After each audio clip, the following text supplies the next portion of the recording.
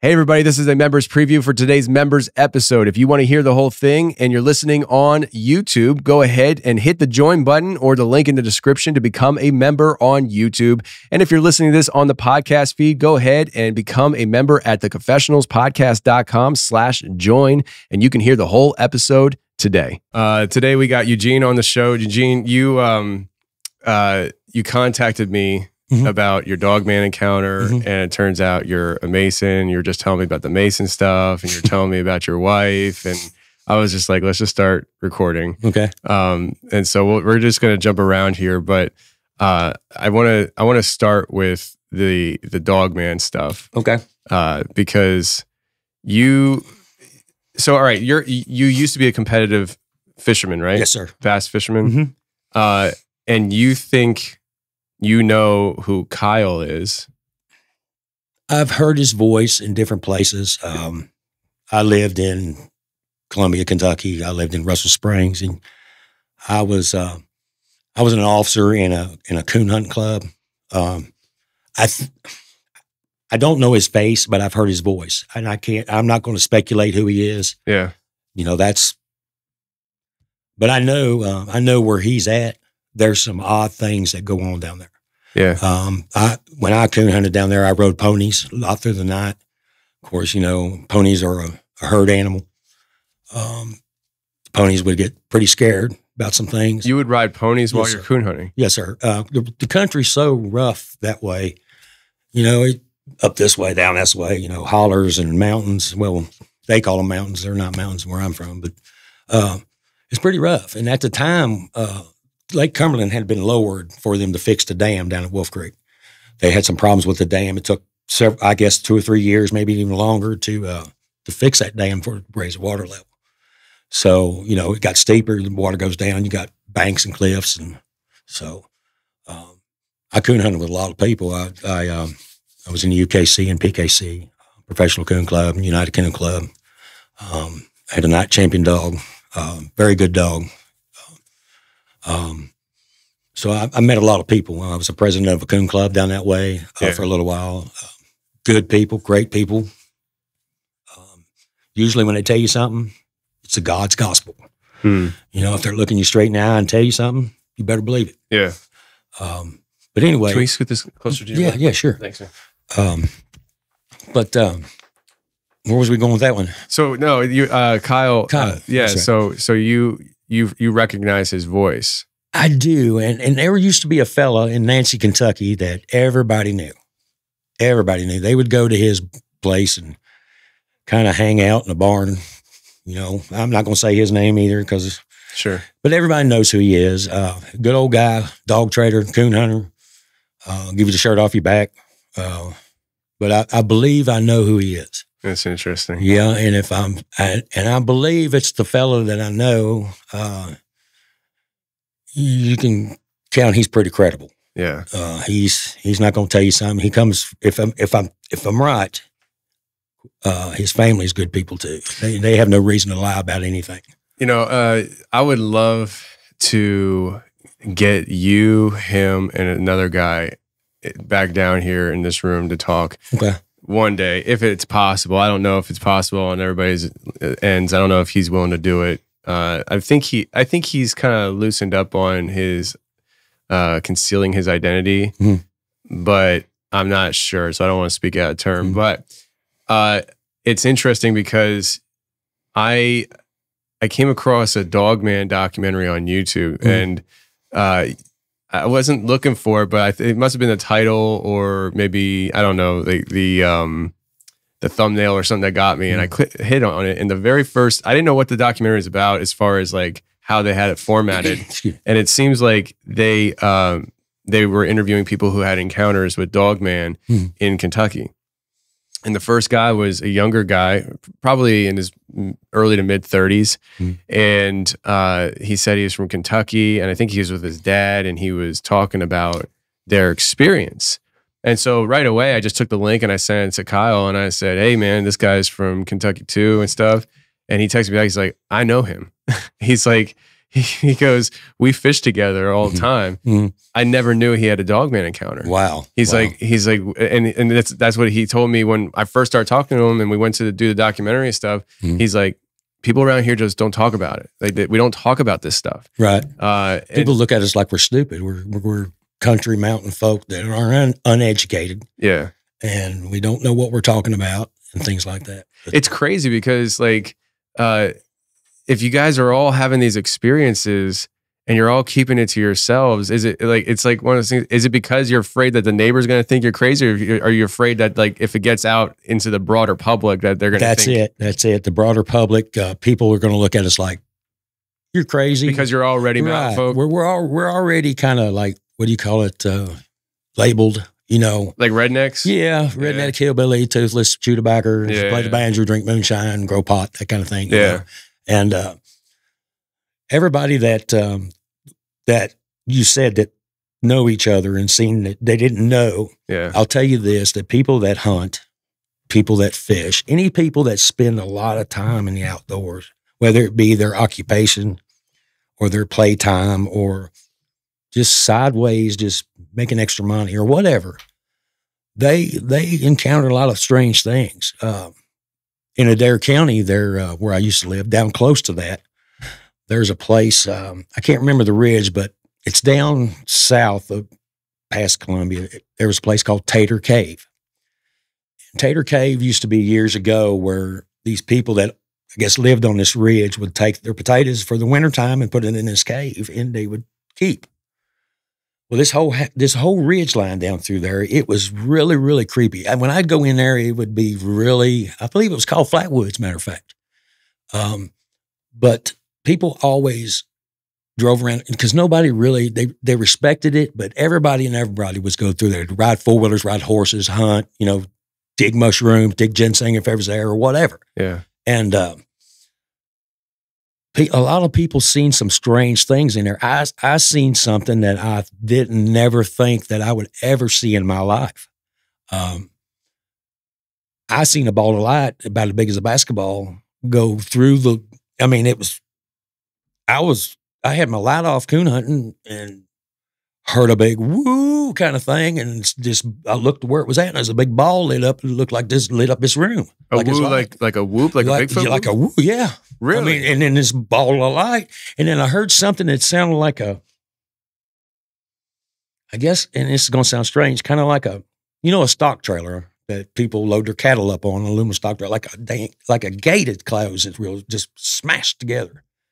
And of course, I was with somebody else, and I can't remember who I was with. He was an older fellow. There was a few of us that, hey, you hunting tonight? Yeah, well, I'll go with you. Yeah.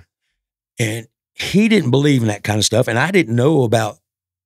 I mean, I knew what I seen years ago. This is when I'm coon hunting. This is when I'm telling you about this story. What I seen happened before that incident, and it just, everything got quiet. The crickets didn't even chirp. There wasn't no sounds. And come to think of it, it's all hardwood. So there's acorns in there. There's walnuts in there. We didn't even hear no acorns or walnuts dropping.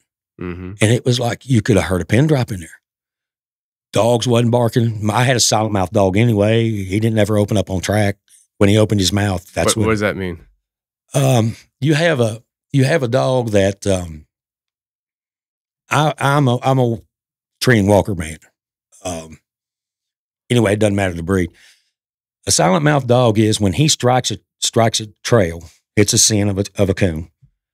They open up, they start barking, okay, and they'll bark till wherever till they get to the tree, okay. Why do they call it silent mouth then? Why do they say loud mouth? Now I'm going to explain. Okay, okay. So that dog, he'll let out a big locate, okay. When they believe the coon is in the tree, he'll smell around the tree, okay? And if the one way goes up, there's not none come down, he'll let out a big locate holler. It's like he'll either go, woo, like a big long ball, and then he'll go to chopping. That's a chop mouth dog, like raindrop, pop, pop, pop, pop. Or you might have a ball mouth dog, oh, but it all depends on what you know. Gotcha. Okay. So my dog was a silent mouth dog. When he hit a track, you never heard it. The only time you heard him is when he treed. So, and people hated me. Some people hated me. Me and my ex-wife at the time had this dog together, and it took us forever to buy this dog from these people. The kid that started him was phenomenal, good guy. This dog come out of a really bred dog, my dog. Well, anyway, the dogs wasn't even barking, Tony. I mean, nothing moved. And my dog was known through this country that if you hunted with me on a hunt, there's about 3 or 4 guys that go to the world hunt every year because they're good dog handlers. Somebody else may own the dog, but they are the handlers.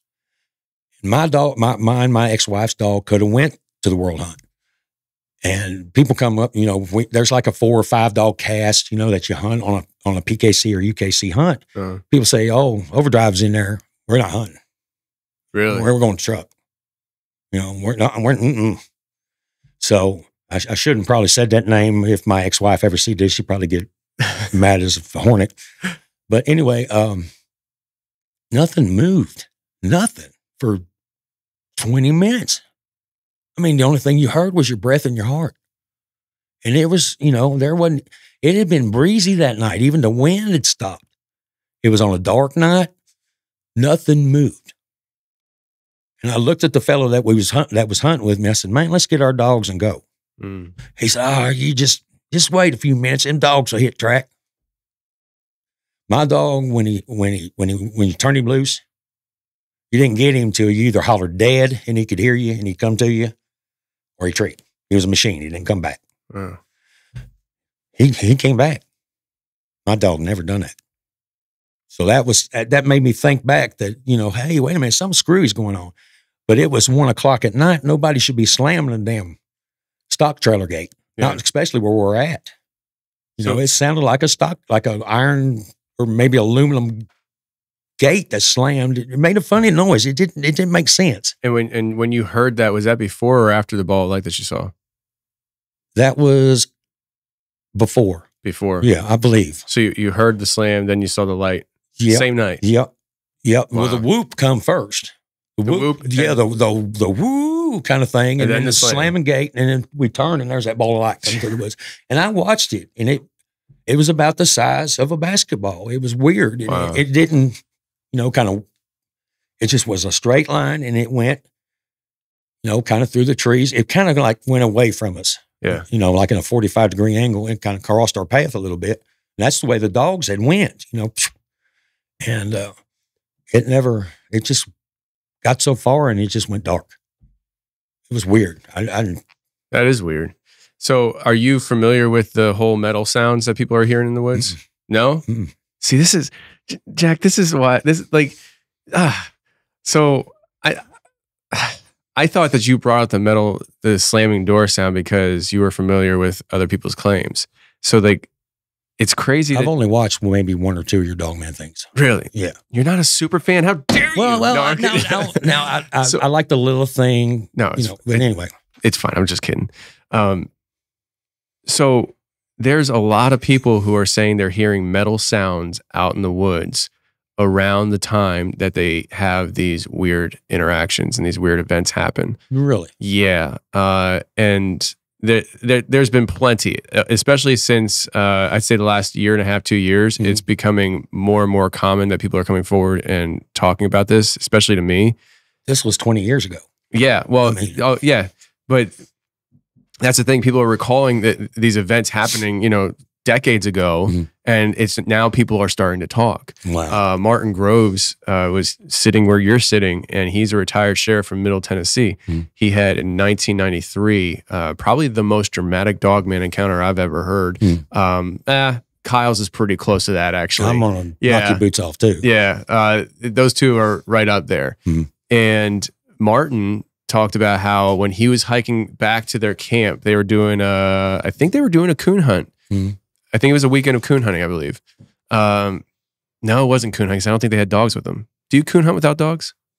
You can, but you're an idiot if you do. Okay, so unless you got a good nose or something. Yeah, no, I don't think that. It must have been something else. Anyways, they had him and his partner. They were both sheriffs, and on his way back to their camp, they had went their own ways, and on their way back to the camp is when his interactions started happening before even the sun went down, and he remembers hearing this like metallic slamming sound. Really? And that's when he saw what he thought was somebody's hunting dogs pacing him up on a hill, and it wasn't somebody's hunting dogs. So yeah. But there's other people who say they have these slamming sounds, and it's not always dog man. It's sometimes it's other things. In fact, Bigfoot with Martin's story was on the scene. Right. Well, what I was telling you is my son said, well, my wife said to my son, him and her both had heard this kind of woof. You know, I know bears kind of have a grunting, huffing kind of sound. And, my wife is a city girl. She don't know a whole lot about the country. And I had to pick it up on YouTube or something to show her what bear sounds. She said, no, that wasn't it. It was kind of grunting like huffing. And I said, it was right at dusky dark. They had always heard, and I'll tell you something else that what happened there. Some strange noises. And she said it sounded like a bulldozer was going through there without the engine sometimes, snapping limbs and busting rocks and things like that. But anyway, she said that they looked over this bluff. It must have been a 40, maybe 30, 40-foot bluff. And this thing was crawling up the bluff. What was it? She doesn't know. I said, was it a bear, Mary? She said, no. I said, was it a man? She said, yeah, it kind of moved like a man, but it was huge. Wow. All four? Was it? It was crawling up all fours. Really? Yeah, crawling up his bluff. And she said its head had to be as big as a bushel basket. Like you stuck a bushel basket on top of its shoulders. Like it was rounded with no neck. And she also told me, look, it's putting cold chills all over me. She told me that she don't like talk about that their little road that they lived on was right across from this farm that was all wooded. Okay. And it was a little country 1-lane road. Okay. And this is where they lived in they started this subdivision or whatever. And they had seen red eyes looking at them from the tree line. And when I've got whether she was still there, they had a neighbor that was kind of a clown, kind of thing. And my stepson's kind of scared of a few things, but anyway, I don't blame him for what he's seen. Yeah. They had something had happened where there was a bunch of racket over there, and Scott thought maybe it was Russell, the neighbor, clowning around. Well, Scott picked up part of a red brick and threw it into the woods. At the eyes? Well, yeah. Well, no, that was a different time. But yeah. Well, they seen the eyes before that. Okay. But they thought, because there was always a bunch of clowning around over there, and anyway, he picked up a brick and cussed Russell's name and threw it into the wood tree line because it was just probably as thick, wide as this room, the road. And man, he said there was a stump maybe 2 foot long and probably 24 inches around that a man could not throw with his own hand that far. And they had kind of like a canopy that like a sun canopy. It had come across the road and hit that canopy. There's no way me or you together couldn't throw that thing that far. Yeah. And they had a lot of strange things going on then. This was a preview of today's member episode. If you like what you heard and you want to hear more of it, go to theconfessionalspodcast.com. Become a member if you're listening on the podcast feed. And if you're watching on YouTube, go ahead and click the join button or the link in the description, and you can become a member today on YouTube and get this show.